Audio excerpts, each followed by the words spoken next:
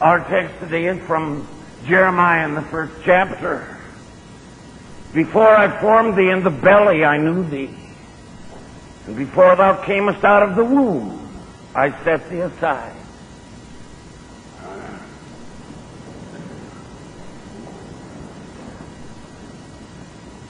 Today I'd like to begin with you a study of the prophecy of Jeremiah. It is a companion piece to the books of Kings. The book of Kings gave you the bare historical details of the destruction of Jerusalem. But countries do not collapse and die. People do. Jeremiah gives you the human and personal side of those last times.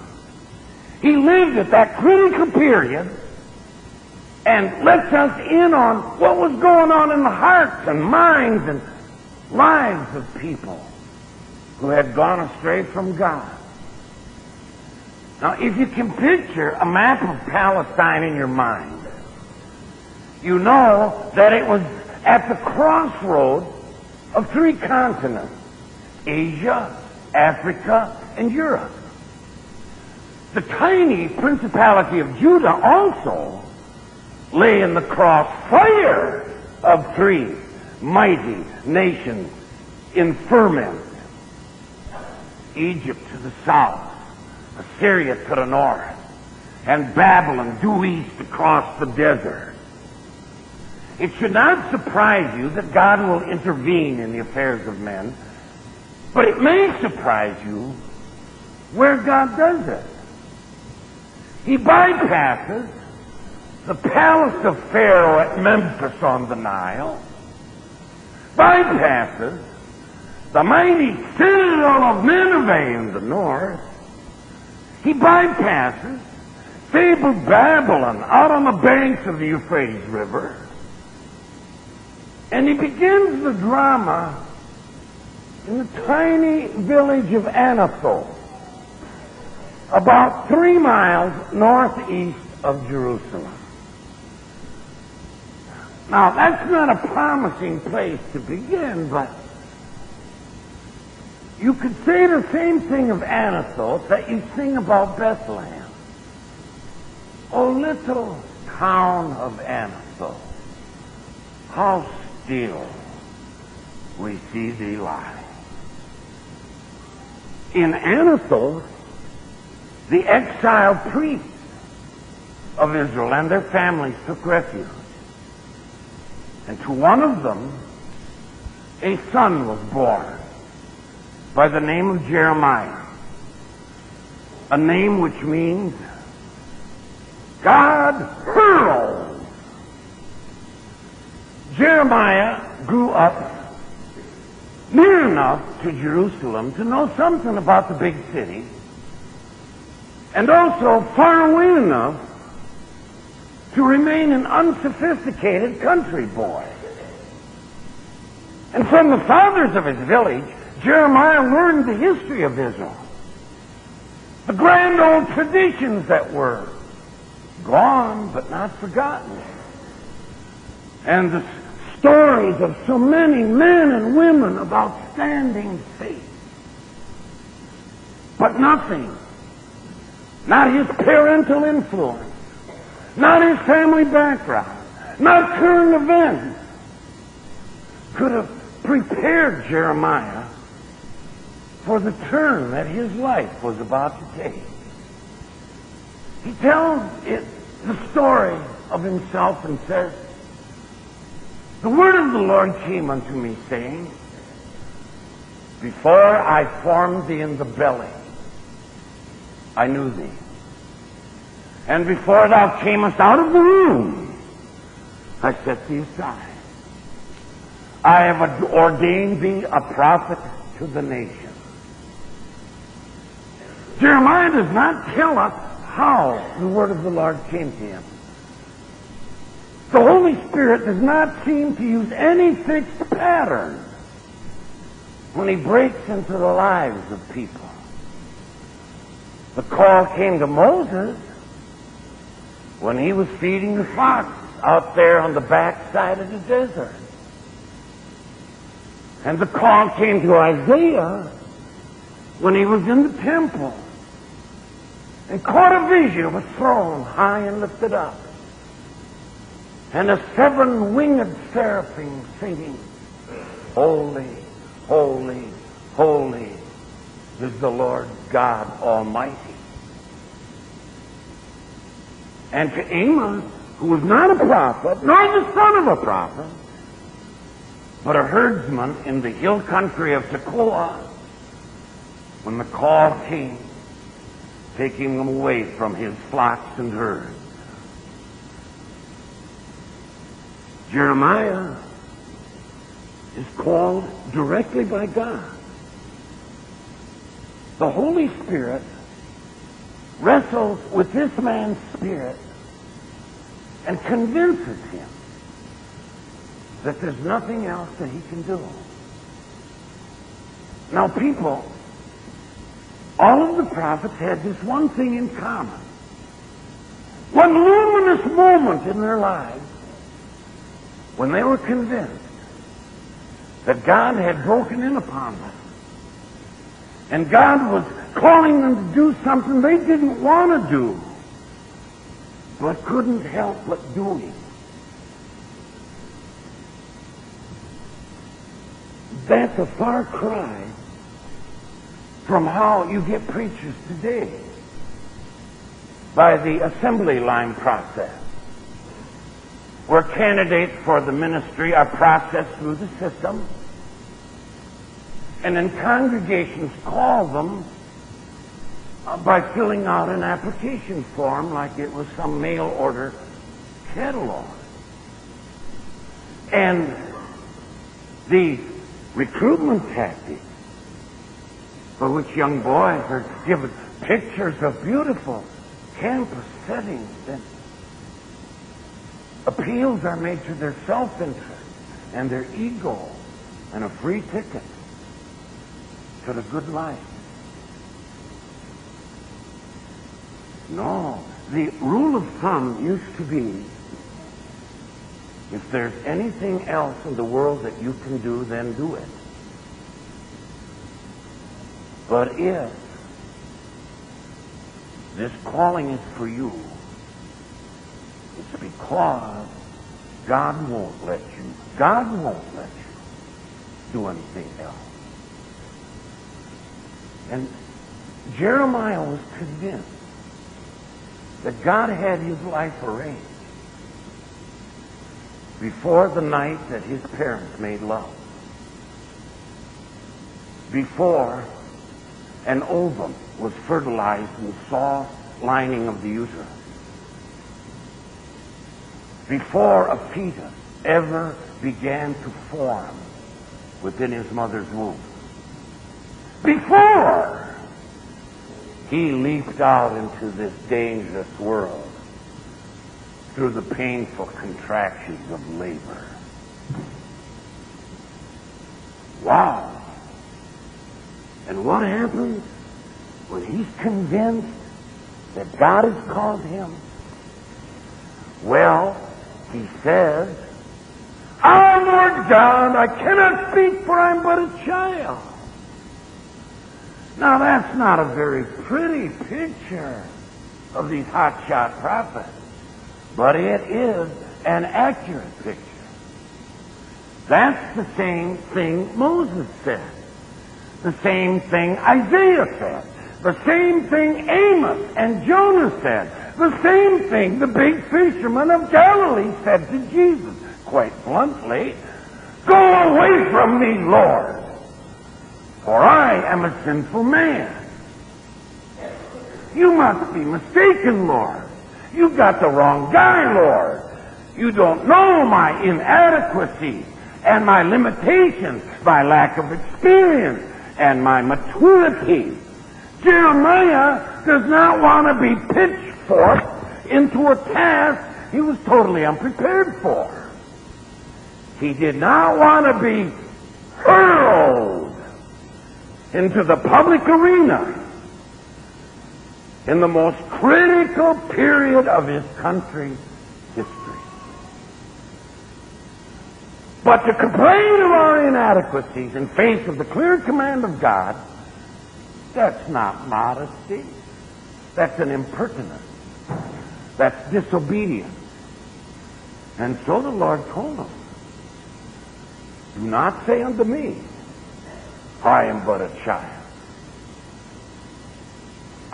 You will go wherever I send you, and whatsoever I command you, you will speak. Be not afraid of their faces, for I am with you and will deliver you, saith the Lord. Jeremiah was correct about something. If he were to go alone, on his own strength and own ingenuity, it wouldn't work. Better never to begin the journey. But it's my mission, the Lord tells him, not yours. My word you're going to speak, not your own. And I'm not going to promise you a rose garden or a trial and trouble-free life. But I will promise you this. I will be with you, and I will deliver you, says the Lord. And then the Lord stretched forth his hand and touched my mouth and said, I have put my words upon your lips. And I have set thee over kingdoms and powers this day, to throw down and to root up, to destroy and to pull down and to build and to plant. Jeremiah felt that God literally, with his finger, touched his lips. Imagine, the hand that rules the world touches the mouth of this country boy. I put my words in your mouth. Now that's what that imagery means. You are my spokesman. You are my mouthpiece.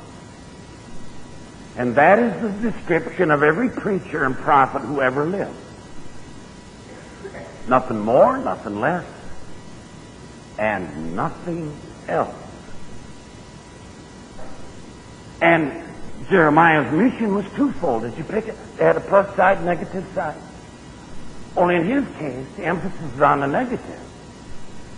To root out and throw down, to pull down and destroy, and to build and to plant. And yet those two sides are true to all of life, aren't they? Before you can begin building, you've got to clear away the debris, the rubble, and the obstacle off the building site. Before you can plant, you've got to clear the stone and the brush and the stumps out of your field. Now, every building contractor and every farmer will tell you he really doesn't like the cleaning up. He much prefers the positive side, the building and planting for the future. And there's nothing wrong with that, as long as you remember there's always a negative side. To love one woman wholly means saying goodbye to all the others. To do one thing well means brushing off all the other distractions. To follow the road back to God means saying goodbye to all those other pleasant footpaths and roadways. Now, God deals with you and me just as he dealt with Jeremiah in this respect. He breaks into our lives without our deserving or without our doing. As he broke into the lives of the fishermen of Galilee who were washing their nets. They weren't thinking about this. And the woman of Samaria, who one day went out to the well to draw water. And Nathanael, standing there deep in thought under a fig tree.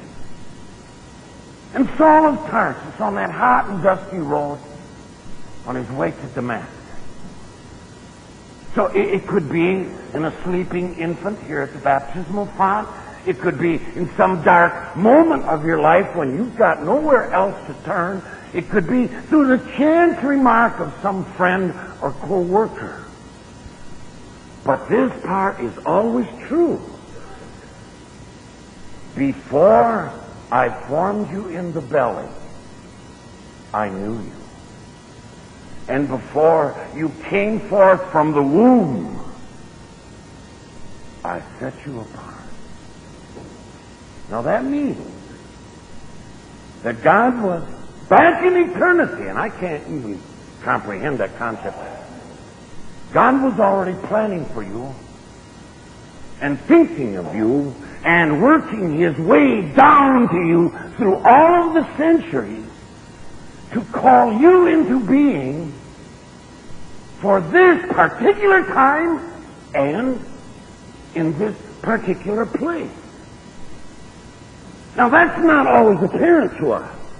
In moments of discouragement, we think that we were born in the wrong time. And boy, I could really prosper if I were somewhere else, another place. Somebody has compared God's plan to a richly woven tapestry. I don't know if you've seen them hanging on a wall. But from below, from our viewpoint, all we see are the tangled threads and the confusion of patterns.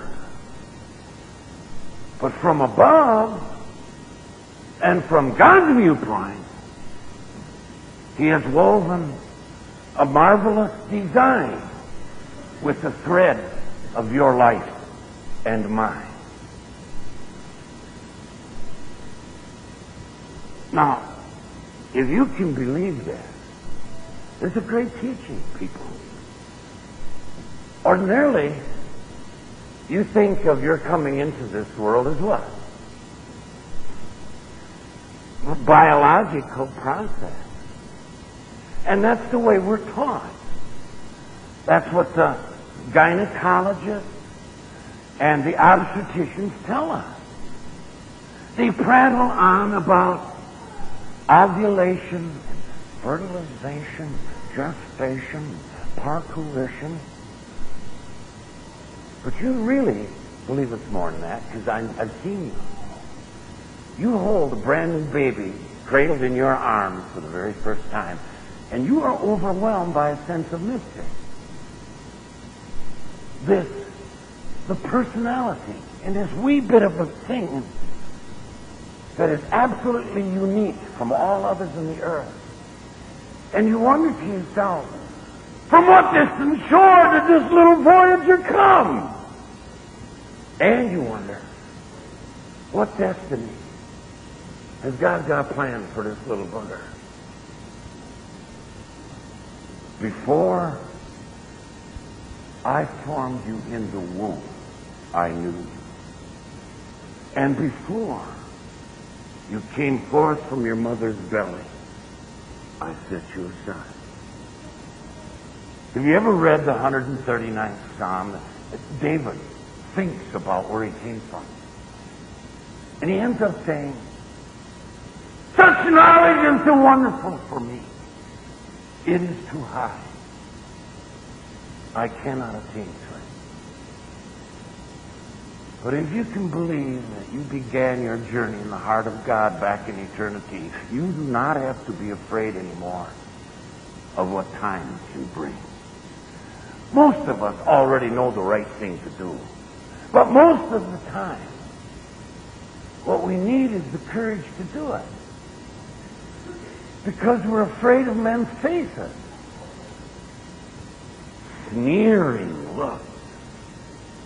Contemptuous glances. Haughty countenances. As though these big shots gave us permission to live in this world. God gives you courage. Be not afraid of their faces, for I am with you, and I will deliver you, says the Lord. Amen. The peace of God which passeth all understanding shall keep your hearts and minds through Christ Jesus. Amen.